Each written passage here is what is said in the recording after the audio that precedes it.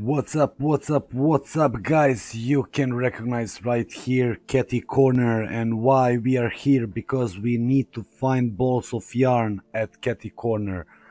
This will be probably the week 7 challenge, maybe the week 6 if Epic Games something change at the challenges. You cannot see the yarn, the ball of yarn still in the game.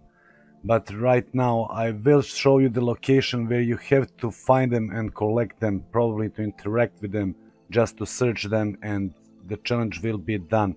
There are 3 of them. One is here, as you can see here on this post with a chest at Catty Corner.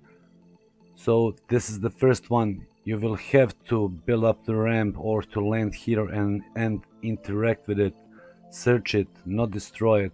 You will probably not be able to destroy it because other people need to do the challenge too, but still. Next to 2 of them are at the gas station, so you can see the first one from the distance. Here is it. This is the second ball of yarn. Meowsicle graffiti is here. You know why it's now the ball of yarn you need to find.